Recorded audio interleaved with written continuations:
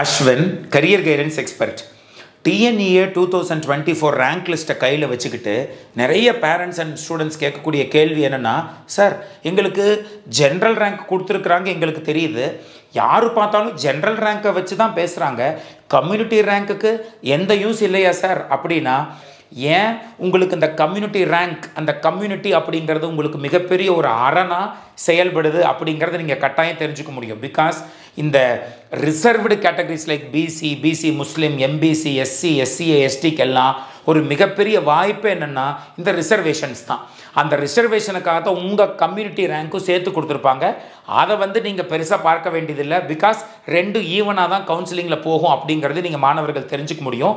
இப்போ நீங்கள் தெளிவாக இதில் பாருங்கள், ஒவ்வொரு ஸ்டூடெண்ட்டும் ஃபார் எக்ஸாம்பிள் கம்யூனிட்டி ஸ்டூடெண்ட், அதாவது சொல்கிறேன் பிசி எம்பிசி மாணவர்கள் யாராக இருந்தாலும் இந்த மாதிரி கம்யூனிட்டி ஸ்டூடெண்ட் யாராச்சும் இருக்கிறீங்கிற பட்சத்தில் உங்களுக்கு 2 ரேங்க் வந்திருக்கும். ஜென்ரல் ரேங்க் ஒன்று வந்திருக்கும், கேட்டகரி ரேங்க் அல்லது கம்யூனிட்டி ரேங்க் ரெண்டும் ஒன்று தான், 2 வந்திருக்கும். இதில் மாணவர்கள் புரிஞ்சுக்க வேண்டிய விஷயத்தை நான் தெளிவாக சொல்கிறேன். இந்த இடத்துல பாருங்கள், இது ஒரு காலேஜ் எக்ஸ் அப்படிங்கிற ஒரு காலேஜ் எடுத்துக்கோங்க. இதில் கவுன்சிலிங்கில் எப்படி சீட் அவைலபிலிட்டி இருக்கும் அப்படின்னு சொல்லி இந்த இடத்துல போட்டிருக்கிறேன். For example Anna university CEG கேம்பஸ்னு கூட எடுத்துக்கோங்க.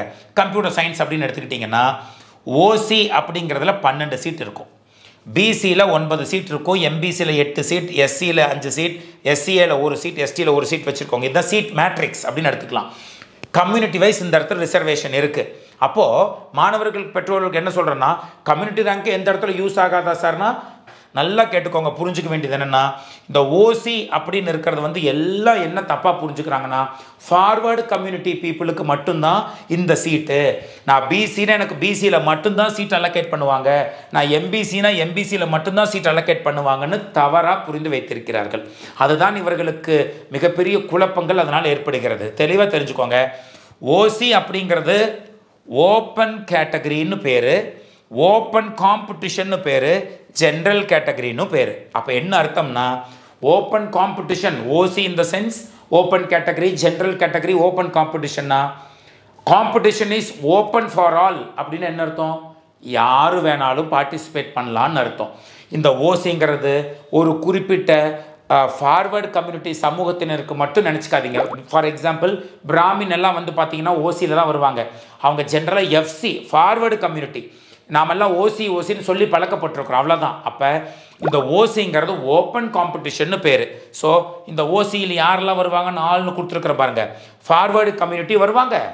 ஓப்பன் காம்படிஷன்களில் பிசியும் வருவான், எம்பிசி வருவான், எஸ்சி, எஸ்சிஏ, எஸ்டி, பிசிஎம் எல்லாரும் இந்த ஓசிக்குள்ளே போட்டி போடுவாங்க. பிகாஸ் இது ஓப்பன் காம்படிஷன். அப்போது நல்லா கேட்டுக்கோங்க. இப்போ ஒரு மாணவர் 200க்கு 200 கட் ஆஃப் ஃபுல் மார்க். ஆக்சுவலாக அவருடைய கம்யூனிட்டி எஸ்சி அப்படின்னு வச்சுக்கோங்க. அண்ணா பல்கலைக்கழகத்தில் கம்ப்யூட்டர் சயின்ஸ் சீட் அவர்களுக்கு கட்டாயமாக கிடைக்க போகுது. அப்படிங்கிற பட்சத்தில் அவங்க சாய்ஸை அண்ணா university CEG campus computer science அப்படின்னு போட்டு நிறைய சாய்ஸை போட்டிருப்பாங்க. அப்போ ஃபஸ்ட்டு சாய்ஸ் எடுத்து பார்க்குறப்போ 200க்கு 200 அவர்களுக்கு கட்டாயம் அவர்கள் கேட்ட அண்ணா யூனிவர்சிட்டி சிஇஜி கேம்பஸே கிடச்சிரும். கிடைக்கும் பொழுது நல்லா கேட்டுக்கோங்க, ஃபஸ்ட்டு ஓப்பன் காம்படிஷனில் தான் அந்த சீட் அலோகேட் பண்ணும். ஃபஸ்ட்டு ஓசியில் இருக்குதான்னு பார்க்கும். ஓசியில் சீட் அலோகேட் ஆனதற்கு பிறகு தான், இது 0 ஆனதுக்கு அப்புறம் தான், ஓசியில் சீட் முடிஞ்சதுக்கு அப்புறம் தான் என்ன பண்ண ஆரம்பிக்கும், இந்த ரிசர்வேஷன் மாணவர்களுக்கு டபுள் ஆப்பர்ச்சுனிட்டி. இங்கே 0 ஆனதுக்கப்புறம் நீங்கள் சொன்னீங்களே உங்களுடைய பிசி ரேங்க், இந்த கம்யூனிட்டி ரேங்க் எங்கேயாச்சும் யூஸ் ஆகுதான்னு, அப்போ பார்க்கும். என்ன பார்க்கும்னா, ஜென்ரல் ரேங்க் படி உங்களுக்கு இங்கே சீட் கிடைக்கல, பிசி ரேங்க் படி இங்கே உங்களுக்கு சீட் கிடைச்சிருக்குதா, சீட் கிடைக்குதான்னு பார்க்கும். அவ்வளவுதான். அப்போது இங்கே பிசி மாணவர்களுக்கு இது எக்ஸ்ட்ரா ஆப்பர்ச்சுனிட்டி. அப்போது ஜென்ரல் கேட்டகரியிலையும் உங்களுக்கான ஆப்பர்ச்சுனிட்டி நீங்கள் எடுத்துக்கிட்டு, அது இல்லாமல் ரிசர்வேஷனும் உங்களுக்கு தனியாக உண்டு.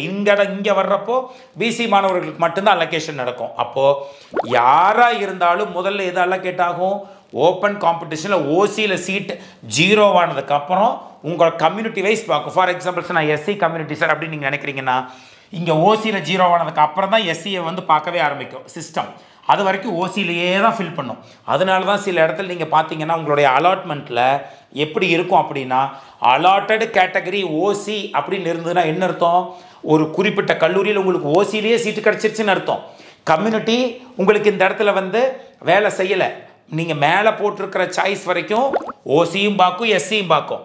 ஃபார் எக்ஸாம்பிள் 10 சாய்ஸ் போட்டிருக்கிறீங்கன்னா ஃபஸ்ட்டு போட்டிருக்கிற 9 சாய்ஸில் எஸ்சி மாணவராக இருக்கிறீங்கன்னா ஓசியும் பார்த்துருக்கும் சீட் இருந்திருக்காது, எஸ்சியும் பார்த்துருக்கும் உங்களுக்கு மேலே இருக்கக்கூடிய எஸ்சி மாணவர்கள் சீட் எடுத்திருப்பாங்க. அடுத்த காலேஜ் என்று வரும் பொழுது உங்களுக்கு அடுத்த சாய்ஸில் ஓசியிலேயே உங்களுக்கு சீட் இருந்ததுனால உங்களுக்கு ஓசியில் சீட் அலோகேட் பண்ணியிருக்கும். நீங்கள் வந்து உங்களுக்கு ஃபஸ்ட் ரவுண்டு சீட் அலாட்மெண்ட் வர்றப்போ நிறைய மாணவர்கள் கேட்பாங்க, சார் கேட்டகரி அப்படின்னு சொல்லி எஸ்சின்னு போட்டிருக்கிறாங்க சார், ஆனால் அல்லாட்டட் கேட்டகரின்னு ஓசின்னு போட்டாங்க சார், எனக்கு எஸ்சின்னா இன்னும் கொஞ்சம் மேலே கிடைக்கும்ல சார், தப்பாக போட்டுச்சா சார் சிஸ்டம்? அப்படி கிடையாது. நீங்கள் 10 சாய்ஸ் போட்டிருக்கிறீங்கன்னா அதுக்கு மேலே போட்டிருக்கிற சாய்ஸஸ் வரைக்கும் ஓசியிலையும் சீட் இல்லை, எஸ்சிலையும் சீட் இல்லை. அதனால் அடுத்த சாய்ஸை நீங்கள் கொடுத்துருக்கக்கூடிய இப்போ கிடைச்சிருக்கக்கூடிய சாய்ஸு உங்களுக்கு ஓசியிலேயே கிடைச்சதுனால உங்களுக்கு அலோகேட் பண்ணியிருக்குதுன்னு அர்த்தம். அவ்வளோதான். இதை வந்து நீங்கள் மாணவர்கள் தெளிவாக புரிஞ்சுக்கிட்டிங்கனாவே அழகாக உங்களுக்கு இந்த கம்யூனிட்டி ரேங்க் எங்கே யூஸ் ஆகும் அப்படிங்கிறது நீங்கள் தெளிவாக தெரிஞ்சுக்க முடியும். ஸோ இதுதான் மாணவர்கள் கட்டாயம் தெரிந்து கொள்ள வேண்டிய விஷயமாக நாம் பார்க்கிறோம். ஸோ அதை தான் நம்ம எழுத்துப்பூர்வமாக கொடுத்துருக்கோம். In any college first OC seeds will be allocated. Only after OC seeds are over system will be looking into the community reservations for the extra opportunity for the communal students. அவ்வளோதான். இப்போது நான் சொல்லியிருந்தோம் இல்லையா, 3 types of seat allocation வந்து கவுன்சிலிங்கில் வரும். ஒன்று community ஓசி, அல்லாட்டட் ஓசி category. பிரச்சனை இல்லை, நான் வந்து ஃபார்வர்டு கம்யூனிட்டி சார், வேறு வழி இல்லை, நான் ஓசியில் தான் சார் இருக்கிறேன்னா இது ஒரு பெரிய குழப்பம் இல்லை. ரெண்டாவது பாருங்கள், கம்யூனிட்டி பிசி ஆனால் அல்லாட்டட் ஓசின்னு என்ன அர்த்தம்? நான் முதல்ல சொன்னேன்ல, உங்களுக்கு முன்னாடியே சீட் கிடச்சிருச்சுன்னு அர்த்தம். அந்த காலேஜில் எக்ஸ் அப்படிங்கிற காலேஜில் ஃபஸ்ட்டே சீட் கிடச்சிருச்சு, ஓசிலே உங்களுக்கு சீட் கிடச்சிருச்சு அப்படின்னு அர்த்தம் ஆக்சுவலாக. அடுத்து பாருங்கள், கம்யூனிட்டி பிசி அல்லாட்டட் பிசின்னு என்ன அர்த்தம்? ஓசியில் உங்களுக்கு சீட் கிடைக்கல, உங்களுக்கு கம்யூனிட்டி ரிசர்வேஷன் வந்து இந்த இடத்துல ப்ளே ஆகிருக்கு, எக்ஸ்ட்ரா ஆப்பர்ச்சுனிட்டியாக ப்ளே ஆகிருக்கு, அதனால உங்களுக்கு கிடைச்ச சீட் பிசியில் கிடச்சிருச்சுன்னு அர்த்தம். அவ்வளோதான். ஸோ இதை மட்டும் மாணவர்கள் வந்து தெளிவாக தெரிஞ்சுக்கிட்டிங்கன்னா இந்த கம்யூனிட்டி அப்படிங்கிறது எந்த இடத்துல யூஸ் ஆகுங்கிறது தெளிவாக தெரியும்னு நான் நினைக்கிறேன். ரைட். ஸோ ஹோப் இந்த வீடியோ வந்து உங்களுக்கு ரொம்ப யூஸ்ஃபுல்லாக இருந்திருக்கும் அப்படின்னு நான் நினைக்கிறேன். கட்டாயம் உங்கள் ஃப்ரெண்ட்ஸ் எல்லாத்துக்கும் இதை ஷேர் பண்ணுங்கள். நிறைய பேத்துக்கு இந்த டவுட் இருக்குது, அவங்களுக்கு கிளாரிஃபை ஆகட்டும். சப்ஸ்கிரைப் பண்ணலன்னா சப்ஸ்கிரைப் பண்ணி வச்சுக்கோங்க. இது போல் நிறைய வீடியோஸ் TNEA சம்மந்தமாக, நல்ல காலேஜை சூஸ் பண்ணுறது சம்மந்தமாக அடுத்தடுத்து வெரி விக்ரஸாக வரப்போகுது. So stay tune with our channel for more updates regarding TNEA 2024. Let us meet you in the next video. Until then, it's bye from Ashwin.